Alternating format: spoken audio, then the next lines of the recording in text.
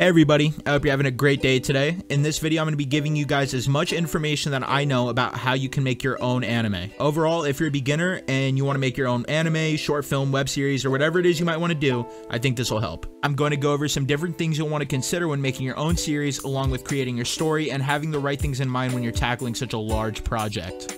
When making your own anime, there's so many things to cover, so if there's anything that I don't mention in this video, be sure to leave some questions in the comments that I can revisit with the second part to help you guys out. Let's get into it. So if you've done any research on what it takes to make an actual anime with a professional studio, you'd probably come to realize that it can cost up to $300,000 to make just one episode. Now, don't shit bricks. I know what you're thinking. I don't have $300,000. What am I going to do? Trust me, I'm in the same boat as you. I'm a 19-year-old who works a minimum wage job. I get it. Now, what does this mean to the average person that doesn't have an unbelievably large amount of money to spend? Well, it means you need to work harder. Simply put, if you don't have a lot of money and a big team to help you work on this, it's going to take a lot of time. And I can understand how this is discouraging to people just getting into this type of thing. And before anybody freaks out, I promise I know just because you have a lot of money and a big team to help you do this, that doesn't mean that each individual isn't busting their ass. All I'm saying is that without those things, as a creator, you need to improvise for what you're missing. So listen, it's the beginning of the video. So far I can see how this may seem overwhelming, but let me explain something that you need to understand. Making an entire anime, whether it's just a few episodes or multiple seasons, is objectively a lot of work. And if you aren't prepared to dedicate a lot of time and effort into your series, then it's going to be a rocky road. Making an anime is fun. It's exciting to create a universe and watch it come to life for you and your viewers. And in my experience, I love it. Just understand that at times it's okay to feel overwhelmed. It's okay to take breaks, and it's okay to have setbacks. It takes a long time to make these things, so make sure you're interested and passionate about what you're creating, or you might find yourself with a headache. Overall, just have fun with it, don't stress yourself out, and turn it into something that feels like a job. Making an anime is difficult at times, but if this is something that you are passionate about, I promise that you can do it. So personally, I really enjoy this part of the process because at this point, you are creating an entire universe and what's happening inside of it. When it comes to writing your story, you need a world that makes sense and characters that make sense, and because of this, I like to create the world first. You want to ask yourself, is this a fantasy setting or is this maybe a more futuristic setting? Are you going for a realistic type of deal or are you going for a more fictional universe? This right here is going to create your foundation for the laws that you're going to put into place, and once you answer those questions, you can start building off of that. For example, you can think of things like currency, how all the people in your story buy things. You can also think about things like superpowers and how they shape the world into what it currently is. All of these questions are important to creating depth and a world that your audience can throw themselves into. It's also important to make sure you eliminate any inconsistencies that you come across to prevent any possible plot holes. Remember, this universe needs to make sense to the viewer so nothing feels too confusing while also keeping the story authentic. Now, once you've done this, it's time to get to the actual story itself. When writing your story, try and categorize it into whatever genre you're aiming for, whether you want to make more of a shonen, romance, comedy, slice of life, you name it. That's completely up to you. And don't be scared to mix things up. Maybe you want to do an action-packed horror or a romantic comedy. That's completely okay because it's your story and you make it exactly how you want. Now, the most important factor of your story is tied to the world building I mentioned earlier is your characters. Your characters are what your story follows, so it's important to take as much time as possible into creating them and making them feel real. You want to ask yourself, who are they? Why are they the way they are? How do they act towards others and what is their purpose? Do they have goals? Do they have struggles? How does the world affect them? Are they dumb? Are they smart? All of these are great questions when creating your character that feels genuine and relatable. Questions you can also ask yourself are, is there one main character or is there multiple main characters? Who is the antagonist? Who is the protagonist? How do they interact? There are so many ways to approach a story that would take forever to cover here, but I do feel like these are great places to start.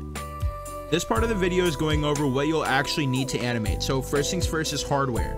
Personally, I do all my animation on my iPad, which is not the standard for the actual animators. They usually have computers that are optimized for that because 10 times out of 10, computers are the way to go for top-notch softwares. However, if you have a tablet, there are programs you can still use that will get the job done. Just keep in mind, most softwares you'll find with an iPad or any other standalone tablet won't be as good as programs you'll find made for a computer. So to wrap it all up, you'll need a tablet or a computer to get these animation programs. I know some people may not have these, so they animate on their phones, which, by the way, good luck, but if I had to rank it best to worst, it would be PC, tablet, mobile device. Now to the first software on my list, and the one I personally use, Procreate. Procreate is a one-time purchase of only $10, but the biggest catch is that it's only on iOS. Overall, the software is more focused on illustration than animation, but it provides a bare minimum of tools that you would need. It gives you your timeline, onion skins, and changeable frame rate, but the reason I love it is because of its actual drawing tools that are loaded into the app. It's overall pretty solid, and if you have an iPad, it's the cheapest option with the most benefits, so I definitely check it out if you're interested. Onto a program that's free. Yes, free. A lot of my supporters and beginners use an app called Flip-A-Clip. Flip-A-Clip has a very simple interface that's great for people who are just getting into animation. The app is pretty well made, and it provides most of the necessary tools that you'll need to get started. So if you want a free program and you're new to animating, I would definitely recommend you give it a shot. So now to a bit of a more expensive program. A well-known software you can use is Clip Studio Paint.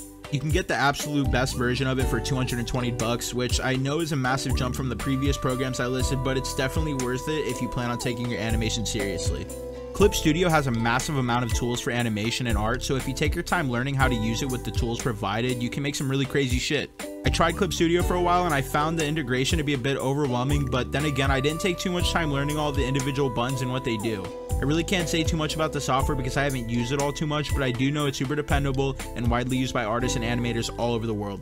Overall, there are so many programs to choose from and I don't have time to go over them all, but here's a pretty good list of them you can check out.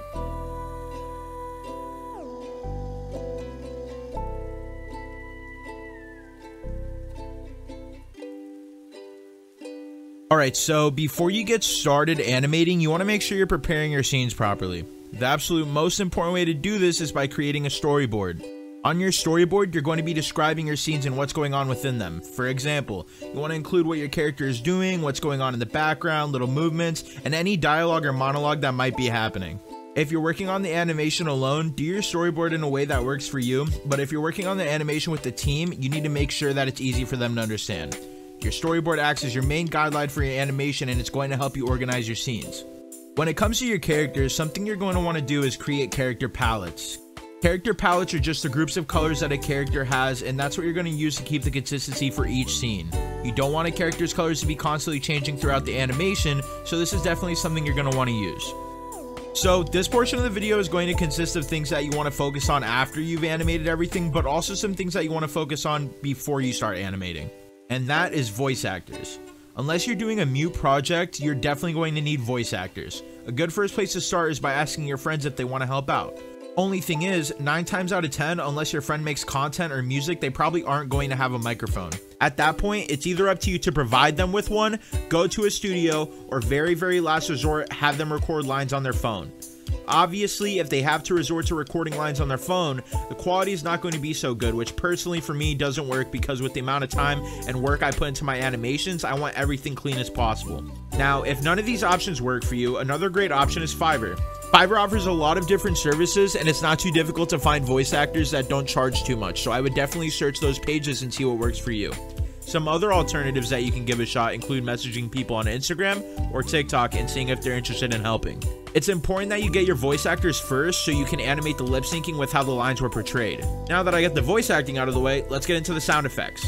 I personally get all my sound effects off YouTube, and I'm sure there's other websites you can use that have sound effects, but for me, YouTube has been the way to go. Sometimes it can be difficult to find exactly what you're looking for, so if you find yourself in that situation, try layering different sounds over each other until you get the desired effect. If you're feeling extra creative, you can even try and make the sounds at home, assuming you have a decent microphone. Music is also important in conveying different emotions, so do your best to implement them properly, and make sure the songs you use aren't copyrighted. YouTube has a large section to choose from, so look for the vibe you're aiming for and put it in your animations accordingly. Obviously, you're going to need some type of software to edit these clips, so some programs I can recommend are iMovie, Adobe Premiere, Vegas Pro, and Final Cut Pro. Editing animations can get very irritating at times, so make sure that you're always saving your progress and taking breaks because you definitely don't want to stress yourself out. Make sure you take your time on the project and pay attention to detail because sound effects do so much for the project and you want to make the most out of them. Alright guys, so those are my tips on how to make your own anime. I tried to fit as much information as I could without taking too much of your time, but I really hope this helped you out. I do plan on diving a bit more in depth on how to use Procreate, so if you're interested in that, go ahead and let me know in the comments. If you guys have any more questions that I didn't get to in this video, drop them in the comments as well. Also, if you found this video useful, go ahead and drop a like or a sub as they are very much appreciated. So that's going to be it for today. Please stay safe, please stay healthy, I love you all.